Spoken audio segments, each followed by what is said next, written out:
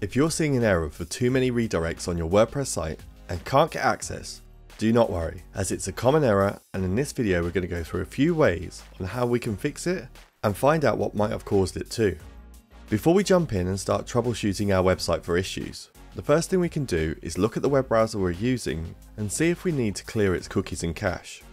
If you can access your site from another browser and everything looks normal, then you need to clear the original browser's cookies and cache.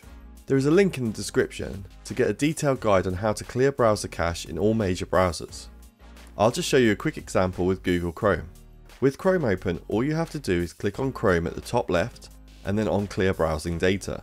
Check the boxes for cookies and cache and then hit the Clear Data button. You should now be able to access the website. If this didn't fix the issue for you, then let's move on to the next step. The most common cause of the too many redirects issue is a plugin conflict on your WordPress site. This is usually a plugin trying to set up a redirect that conflicts with the default WordPress redirects. The good news is that there is a quick way to troubleshoot and fix this issue. What you need to do is deactivate all WordPress plugins. Normally you can do this through the plugins area on the WordPress dashboard, but as you probably can't access the dashboard, our next step is to deactivate WordPress plugins using an FTP client or file manager app in your hosting control panel. We have a great video on how to get set up with an FTP client. The link to that is in the description below, and a little later in this video I'll show you how to access files through your hosting provider's file manager. Once you've connected to your website using the FTP client, we need to go into the folder WP Content. Now we can see the plugins folder. To deactivate the plugins, all we need to do is rename this folder to plugins.deactivate. Because we have renamed the plugin folder, WordPress won't be able to find it and will automatically deactivate all the plugins.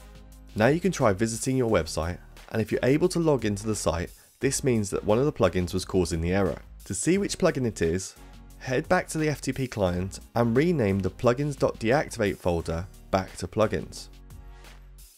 Hop back over to the WordPress dashboard and click on plugins in the menu. From here, it's just a matter of activating your plugin and visiting your site to see if it causes the error. Repeat that until you find which plugin it is. There are a couple of options from here. You can either look for an alternative plugin to use on your site, or contact the plugin support team and report the issue.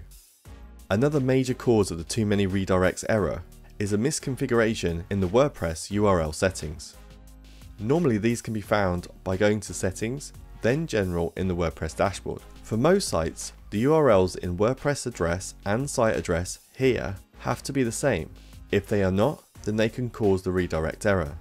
To troubleshoot this when we can't access the site, we need to connect to an FTP client again, or use a file manager.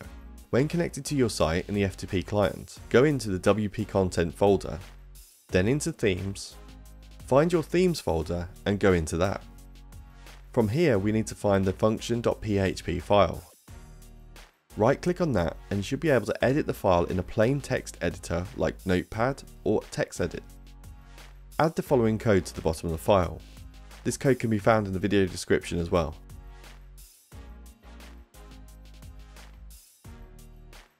Save the file to your website and try visiting the site to see if that resolves the error.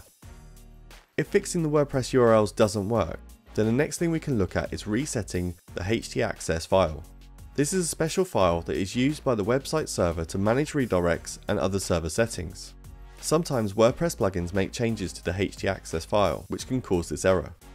To fix this, we need to manually reset the WordPress.htaccess file. This time I'm going to show you how to access the file through the file manager on my WordPress hosting control panel. Now I'm going to show you this through Bluehost, but this should be something that you can access through your hosting provider's dashboard. Once you log into Bluehost, you want to go to Advanced. This opens your hosting cPanel, which has a lot of features that help you change settings on your website.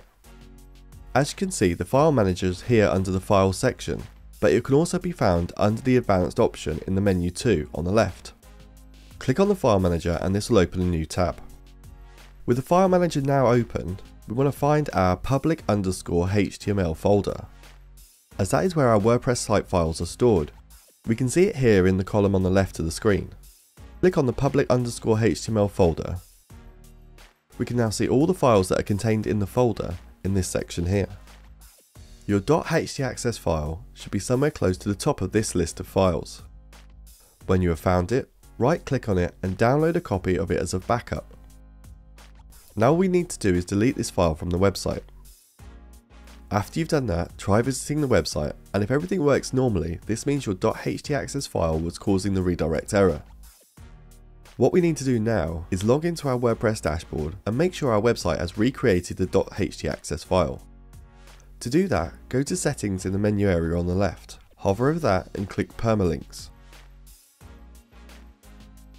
Simply scroll to the bottom of the page and click Save Changes. You should now have a new htaccess file. I really hope this video has helped you fix the too many redirects error on your WordPress website.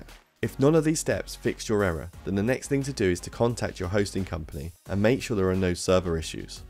If you like this video and you want to learn more about redirects in WordPress, then check out this beginner's guide to creating redirects in WordPress. It really is awesome. Thanks for watching.